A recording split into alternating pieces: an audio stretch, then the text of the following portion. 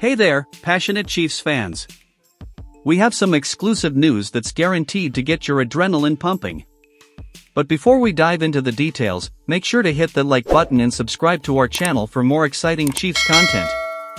Now, let's get into it. In the world of football, there's often concern that players may lose their edge after signing a lucrative contract extension. But fear not, Chiefs Kingdom, because Chris Jones is here to set the record straight. Despite his new deal and a stellar career, Jones remains as motivated as ever and ready to dominate the field. According to a recent interview with The Athletic, Jones expressed his unwavering commitment to excellence, stating, "I strive for the Defensive Player of the Year award every year. It's a commitment I make to myself and a challenge to make my teammates better. No matter how much money I'm making, my love for the game never changes." This mindset is a testament to Jones' character and his dedication to the sport. As a two-time All-Pro defensive tackle, he's proven time and again that he's a game-changer.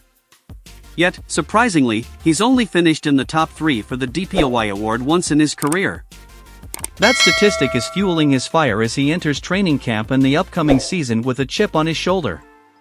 Imagine the terror this brings to opposing offensive lines and quarterbacks.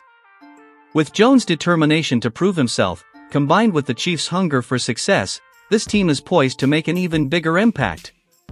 Remember, last postseason, many overlooked Kansas City due to a few head-scratching losses and an inconsistent offense. But they showed the world that championships are won through intangibles and sheer willpower. The Chiefs thrived in the underdog role, and now Chris Jones is embracing it too. His hunger for personal accolades could be infectious for the entire squad. So, Chiefs Kingdom, we want to hear from you. What are your thoughts on Chris Jones' ambition and his quest for the Defensive Player of the Year award?